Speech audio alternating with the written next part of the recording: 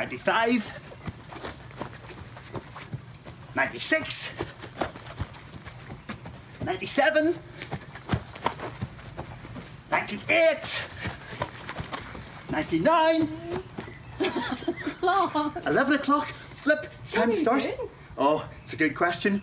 All will be revealed, but we better get started. Oh, right, 11 o'clock, let's get started.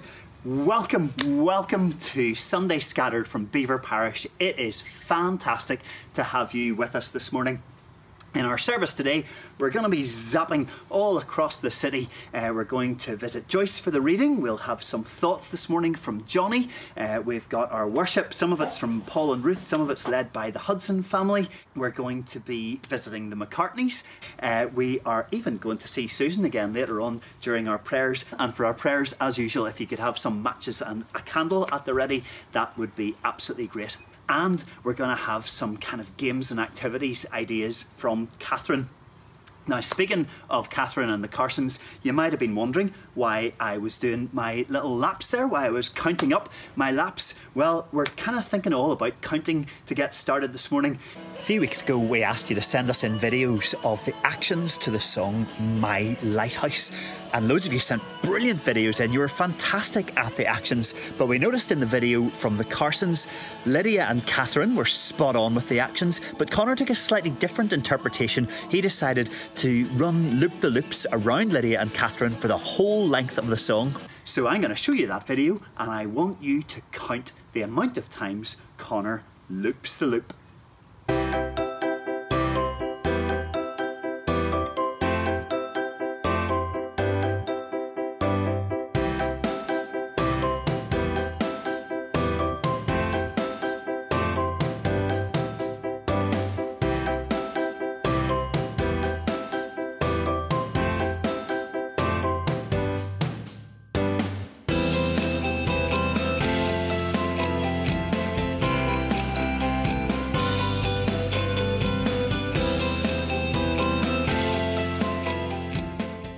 Okay, so did everyone get a chance to count?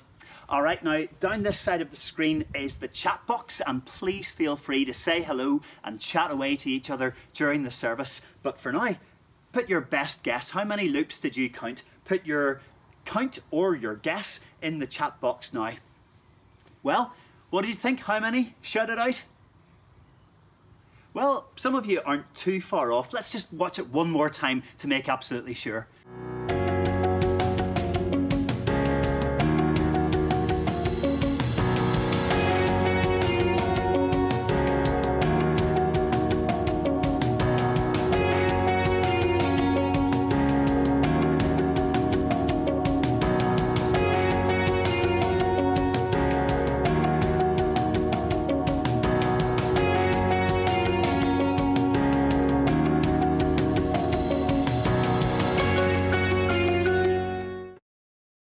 Laps, pretty impressive, deserving of a round of applause, I reckon. Now, here's the link. We've just been counting Connor, and now we're going to sing about counting on God. Is that the cheesiest link you've ever heard? Did you hear the crunch of the gear change there?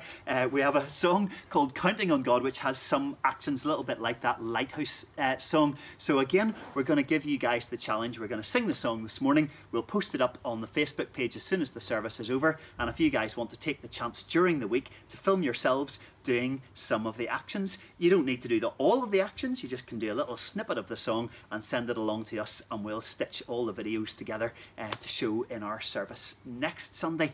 But for now, here is the song, and don't just watch this to kind of get an idea of the actions. Use this as our opening act of worship. We're going to proclaim our faith and our trust that even in these difficult days, we are counting on God. Morning everybody. The song this morning, Jordan taught us actions to this a few months ago, so we'll see how much we get right, and do join in if you can.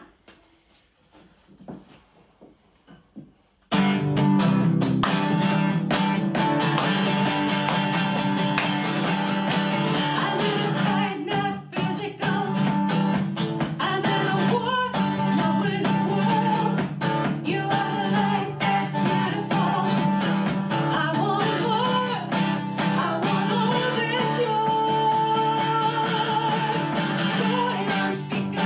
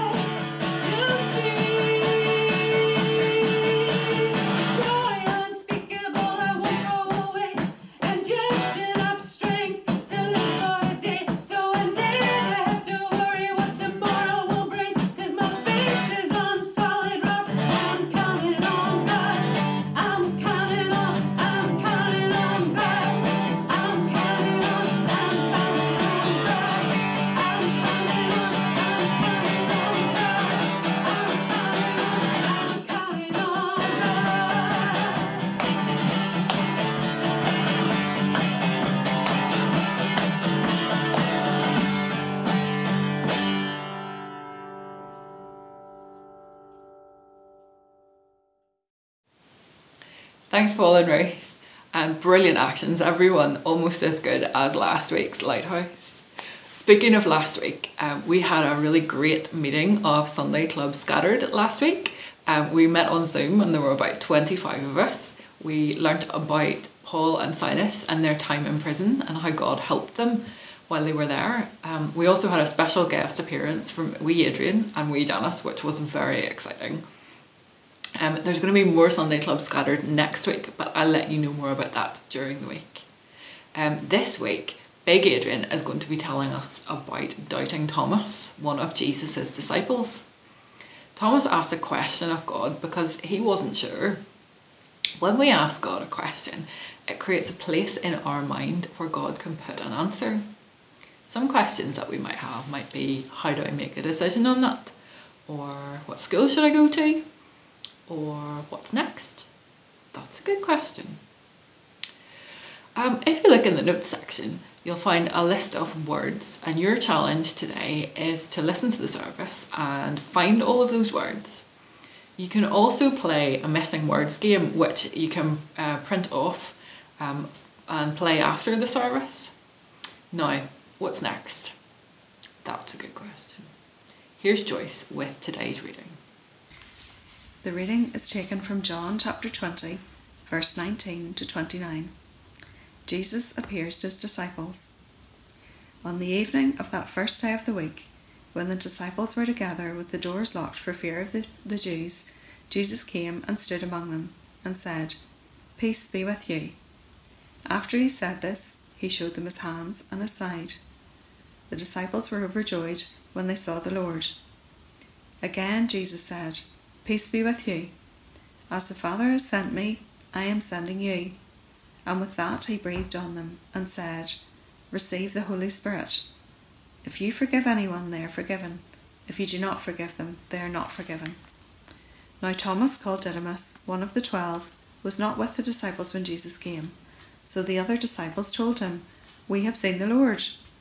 But he said to them, "Unless I see the nail marks in his hands, and put my finger where the nails were, and put my hand into his side, I will not believe it."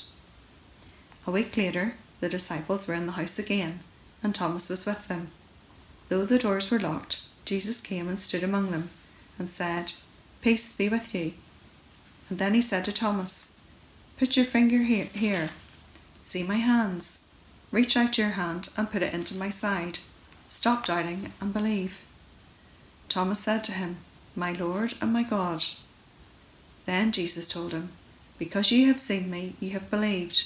Blessed are those who have not seen and yet have believed." Good morning. Our reading came from John's Gospel. And John's Gospel is unlike the other Gospels of Matthew, Mark and Luke. John presents his account in a manner that wants to bring the reader on a journey. His purpose is to lead us to a conclusion about Jesus. That this Jesus, this Word that became flesh and dwelt amongst us, is not just a wise man, not just a revolutionary or a miracle worker, but he is in fact divine. He is God. We don't know much about Thomas. We don't know his occupation. We know he's a twin, but we don't know who his twin is. Nevertheless, Thomas plays more of a role in this gospel than the others. Though if he was in the Oscars, he'd still be very much a supporting actor rather than a lead role. He's barely mentioned in the other Gospels, but he makes a number of appearances in John's. I think Thomas is a touchstone within this Gospel. He's what in literature we would call the everyman character, a character who's ordinary enough to be relatable to the average reader. He's a person we're meant to be able to identify with. As I said, he's already popped up a few times before this appearance. In John 14, he comes across as a bit ignorant when he declares he has no idea of what Jesus is talking about, when Jesus has said he's going away to prepare a heavenly home for his followers. And there's a bit of bravado about him too. In John 11, Lazarus has recently died, and the apostles don't wish to go back to Judea. It's a place where some Jews had attempted to stone Jesus previously. Thomas shows courage, saying, "Let's also go, that we may die with him." And his courage, I think, is seen in this passage. Whilst the disciples are in their own type of lockdown, Thomas is the one who's out and about, seemingly unafraid of those who would seek to have the disciples killed. And it's because he's absent, he misses Jesus' first appearance. Thomas is often given the moniker Doubting Thomas. I think this is unfair. To me, he's more of a questioner. He's pragmatic. He's like many of us. When someone tells us they've seen something truly unbelievable, the human reaction is, "Are they pulling my leg? Aye, right. I'll see it when I believe it." To insist on proof is human nature. If you were to get caught speeding by the police, you'd likely insist on seeing the speed gun reading. Maybe when the mechanic presents you with an exorbitant price for work he's done on your car, you'll want to see what he's actually done to justify the bill. Maybe when your child has completed their homework in world record speed, you want to see the evidence to check that it's actually been done. You'd be right to question until you see the proof. It's okay to question. How sad it is if the church label and dismiss those who ask questions as doubters. Notice how Jesus dealt so compassionately with Thomas. Questions are a natural part of faith, often leading to stronger and more deeply held belief. If I wanted to push the point, I'd argue that the other disciples are the real doubters. There's a little detail often overlooked. Do you notice when Jesus comes back a week later? They've still locked the doors. Jesus has already come, breathed peace over them, but they still doubt. They're still locking themselves away in fear. Yet when Thomas sees it, he gets it straight away. He doesn't just say, "Yeah, you're right all along, disciples," or "It's you, Jesus." No, he says 5 words which change everything. "My Lord and my God." He declares that Jesus is Lord and God. The penny has finally dropped. Jesus isn't just a teacher, a wise man, a guru. He is God. And having Thomas, our everyman character, come to this conclusion, John wants us, as the reader, to be drawn to the same. Jesus is our Lord and our God. When Thomas gets the physical sign he questioned, he's all in. He embraces the important role of proclaiming the truth that salvation has come through the risen Lord. And when the penny drops for Thomas, he goes for it big style. According to tradition, Thomas travelled the furthest out of anyone to preach the gospel, going far outside the Roman Empire to modern-day Kerala in India, where he was eventually killed. This is just one of many post-resurrection appearances that Jesus makes. We've Mary Magdalene and the other Mary at the tomb, on the road to Emmaus, breakfast on the beach with the disciples. Never mind the 500 witnesses to the resurrection mentioned in Paul's letter to the Corinthians. I believe Jesus gifted people with these moments of encounter for a purpose, to show he is the risen Lord, to present them with the evidence that he is the Messiah. He gives them a crystal clear moment of truth to buoy up and kindle their faith. Life for the early church will not be easy. They'll face persecution as they bring forth the message of the gospel. In Acts, we'll see how they're persecuted, thrown in prisons, condemned to death. These encounters, which point to the truth of the risen Lord, are moments of consolation, moments of certainty to build up one's faith, to reminisce upon when times are tough, to spur them on. This event comes at the end of the Gospel, and I think the Gospels are open-ended because they're written with pages yet to be written, which involve us. Yet we face our own times of uncertainty and testing. We are all in lockdown ourselves, maybe afraid of the future. Uncertainty lies ahead. It's good to recall and remind ourselves of the time we realised Jesus was our Lord. There's a time in many of our lives when we concluded that Jesus was Messiah, Lord and King, when the penny dropped for us and we got it, and we let this become the most important thing in our lives.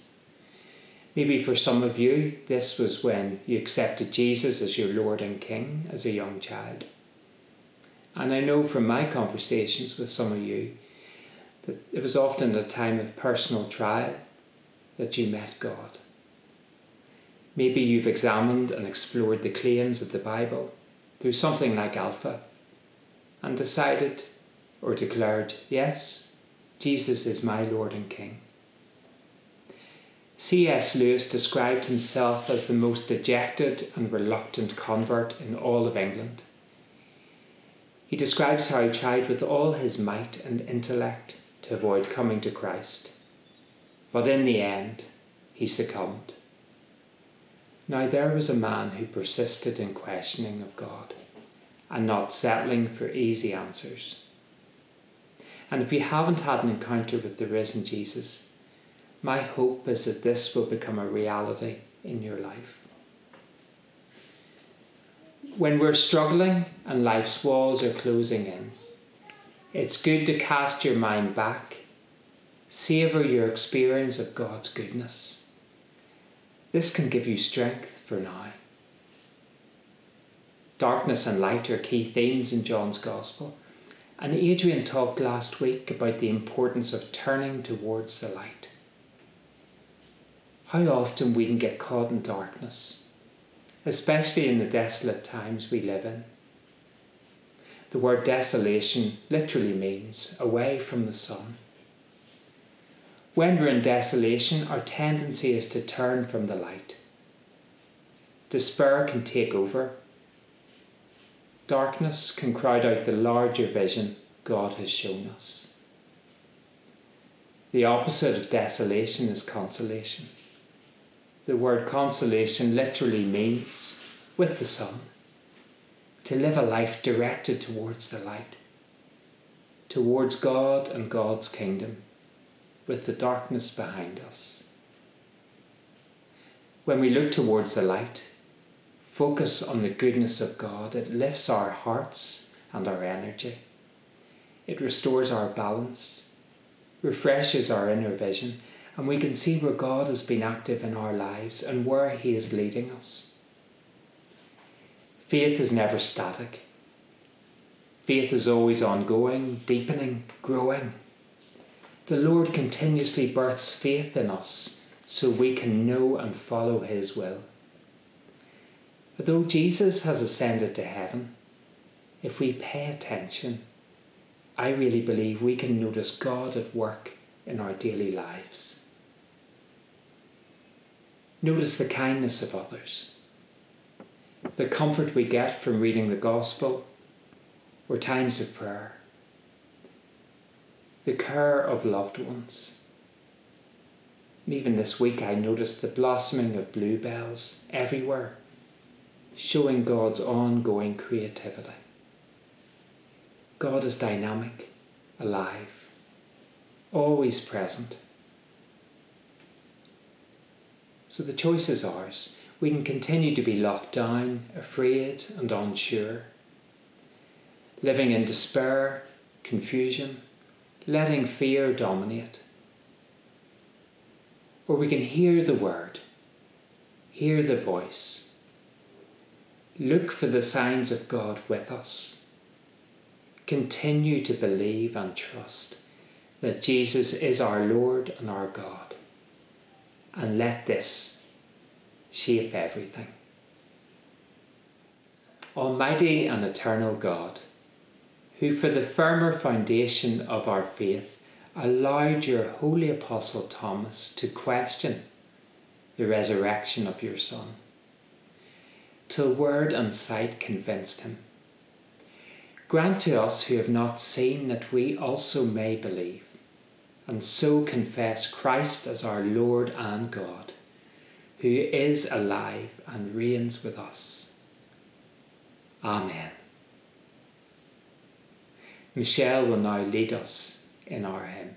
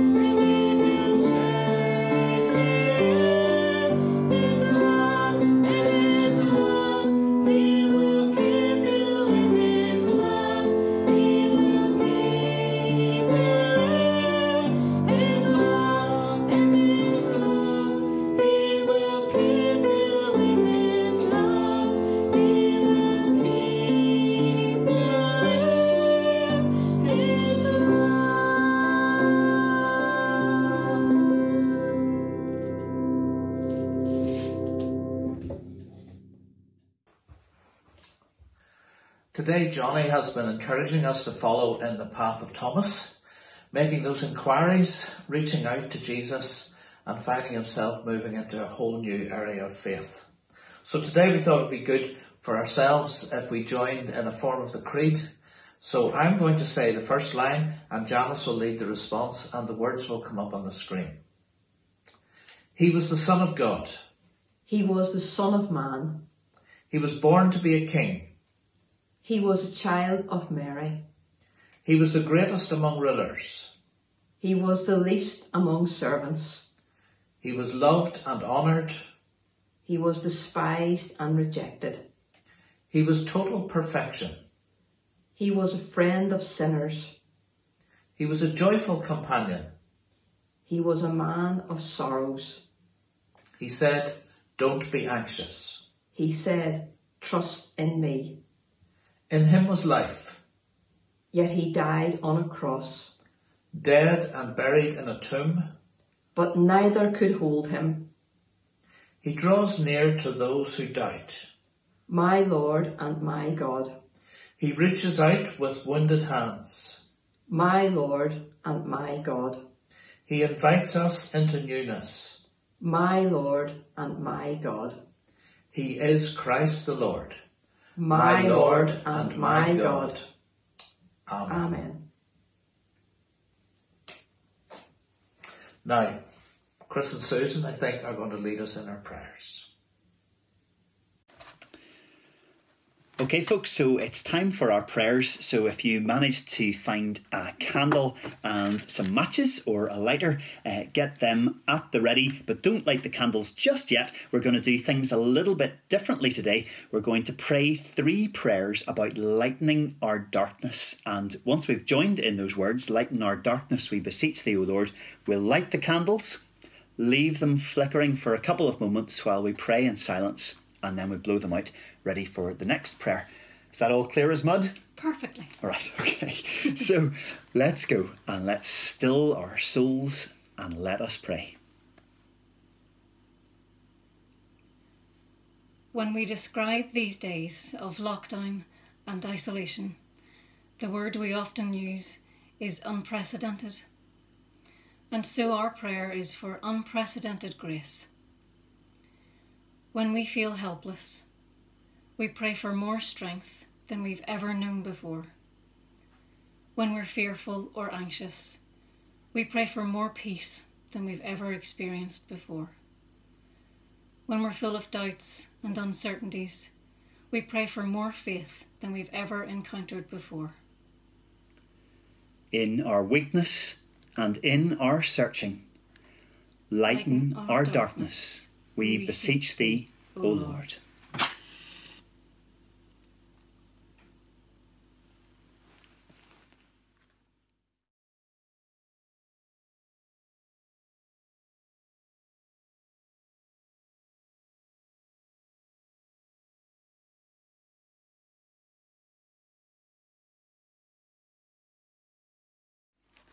And so carefully we blow out our candles. And our second prayer is for a lightening of the darkness as we look around us at our friends and neighbours, our community. We pray for those we know who are alone in their homes. We take a moment of quiet to name those that we know.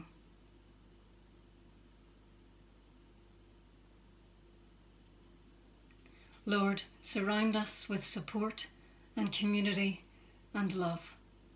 Nourish us with your presence. We pray for those we know who are not alone in their homes, who are sharing space with family or friends. And again, we take a moment of quiet to name those we know.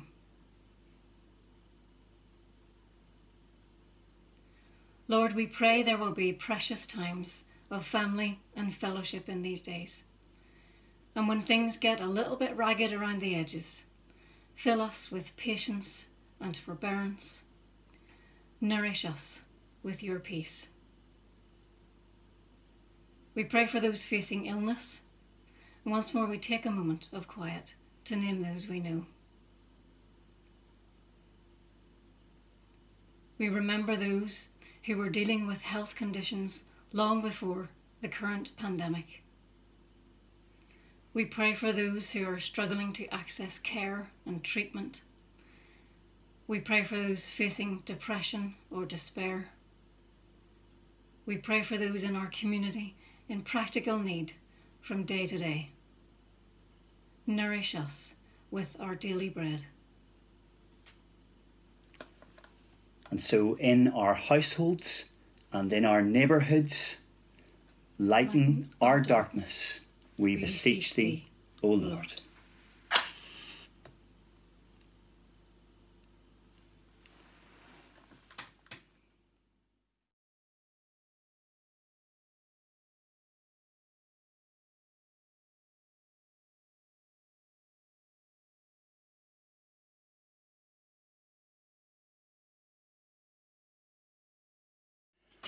And once more, if you carefully blow out your candle, and in our third prayer, we pray for a lightening of the darkness as we look forwards. The future is always unknown, but at the moment, it's just one big question mark. We pray for those who are worried about the future. We pray for those who are anxious about their businesses or jobs or finances. We pray for those who face impossible decisions about easing and reopening over the coming months. We pray that even in this darkness, lessons will be learnt, eyes will be opened, perspectives realigned. May we be ready to not take the road straight back to where we were, but to a new and better path. In our futures and in our choices, lighten our darkness, we beseech thee, O Lord.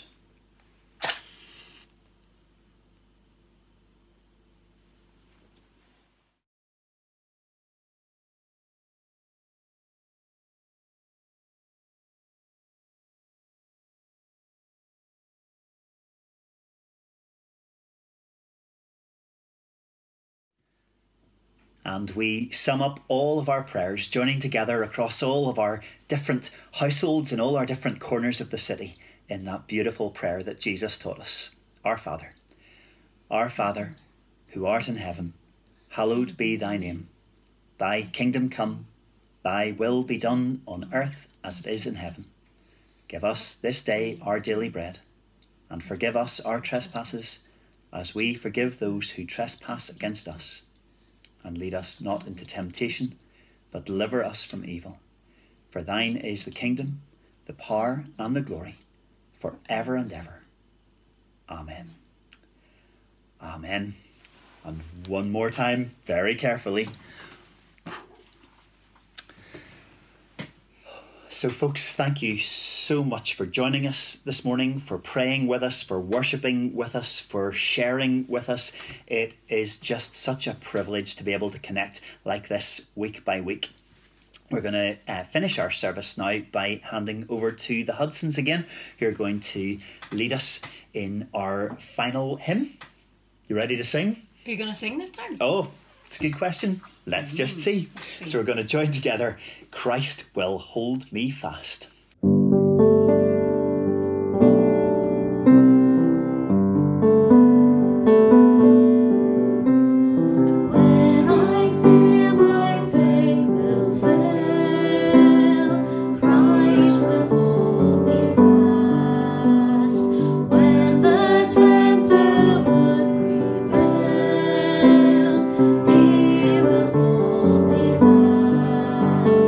I could never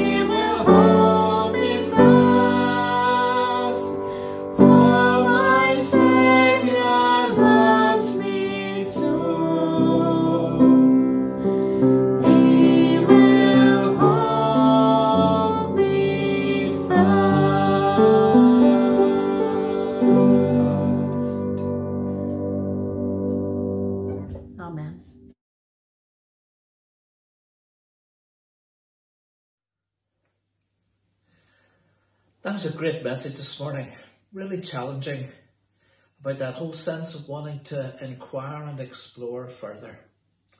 Let's never become people who don't go on inquiring, asking, searching and looking for more, because that's really key to growing in our faith. So what's next? That's a really good question. Children, you've been watching and listening for all the words on the list. I hope you found them all. Catherine has put a story into the notes tab on the screen here. If you have a wee look at that, you'll see the story of today's talk and everything else. And you can fit the words, see if you can fit the words in so the whole story makes sense. And that will help you with what we've been doing today. A couple of other things I want to remind you of happening every day. One is our usual candle continues, and we're way over 40 now, which is amazing. The candle happens 6 o'clock every night. The other thing that's now happening every day, we've just had a couple of them, is Word for Today, as in UCB Notes, are on the phone line every morning. If you just type in the number, phone the number, you'll get to hear that message, and you might recognise some of the voices. They're all Beaver voices, all done by us, even though we're using the UCB Notes. You can get that any day. Do feel free to pass that on to other people as well. It changes every day of the week. Other thing that we want to encourage you about is that there are lots of WhatsApp groups and huddles happening around the place. If you want to be in any of those, or you feel that you're not connected enough to some things, please let us know and we'll see if we can join you in with one of those. Now, every week there are high points. Some of the pictures, some of the things very funny, some of the prayers that we have to pray, some of the good news that we hear. I saw a photograph this week and it made my heart leap with excitement. So this morning we'll show you the photo in just a wee minute, but we want to just welcome Adam and Liz and Trevor. And they're very much at the heart of what it means to be family in Belvoir. And Adam got a haircut. I think Liz was the hairdresser, but here's the picture and he looks really dashing and smart. And Adam, you're looking great, and we just wish so much that we could all be together in a way that allows you to be at the heart of everything that we are. So welcome to you and to Liz and Trevor this morning. Let's just take a wee moment, because we are spread out all over the place, and yet somehow mysteriously we're connected to one another through God. Let's be still.